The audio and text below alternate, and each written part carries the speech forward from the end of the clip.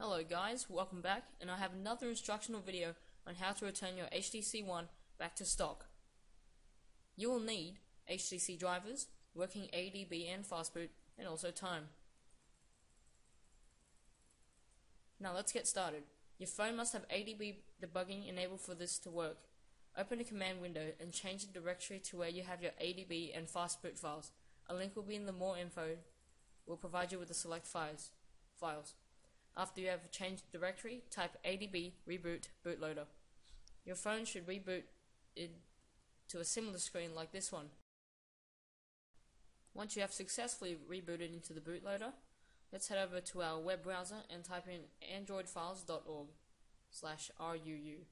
This will give us links and downloads to the RUUs for the HTC One. Now over here, once you go onto the website, you'll need to scroll down a little bit so you can find M7. Once you have selected M7, just scroll down a little bit so you can find the list of RUUs available for download. These range from around 1 GB to as low as 17 MB. Select the one for your region or your device. In this case, I've already downloaded the one for the European version of the HTC One. With your device plugged into the computer, right-click on the RUU you have downloaded and run as an administrator.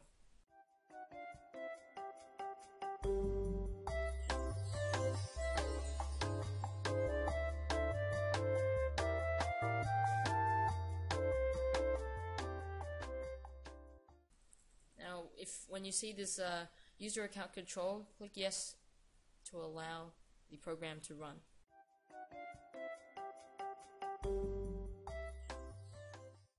After it opens up, you just need to wait a little bit for it to extract the files needed to flash to your device. Once it has finished, another window should pop up, and I'll just place my phone over there. Another window should pop up. Welcome to the ROM update utility for your Android phone. Check the box. I understand the caution indicated above. Then click next. Then just check that, hit next, and it will verify information on your Android phone. This is only the first step to verify that your phone is capable of, being flashed that firmware. And you just gotta wait a little bit, and another window should pop up displaying the image version that you are on. You can only select update to update the current ROM version. Click on update.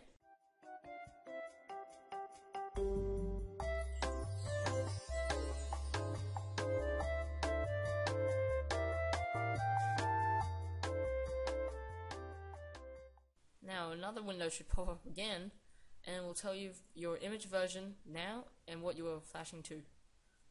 Then click next. This is the point where it takes about 10 to 15 minutes depending on everything in the world. It will wait. It will do all the steps automatically, so you just need to leave your phone plugged into your computer. Now sit back and relax, and I'll just make this thing fast forward like crazy.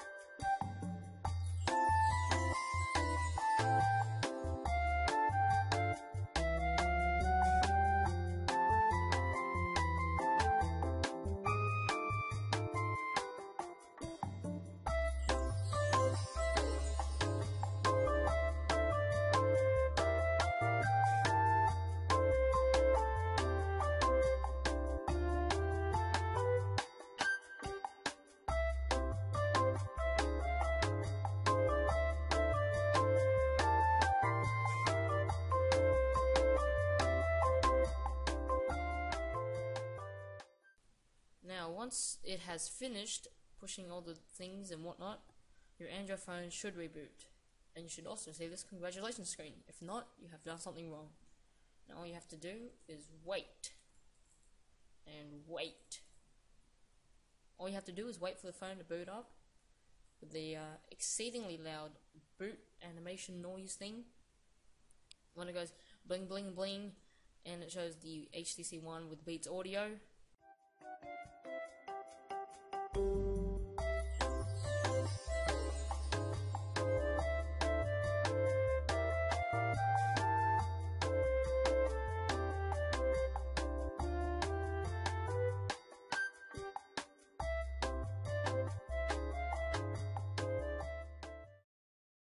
Now your phone has successfully booted up with a very stock version of Android. Well, sort of. And all you have to do is go through the setup screen. Well, that's the end of another video. Feel free to subscribe. And also, you have to leave a like, because I just put my thumbs up like this. And I'll catch you guys later. Bye bye.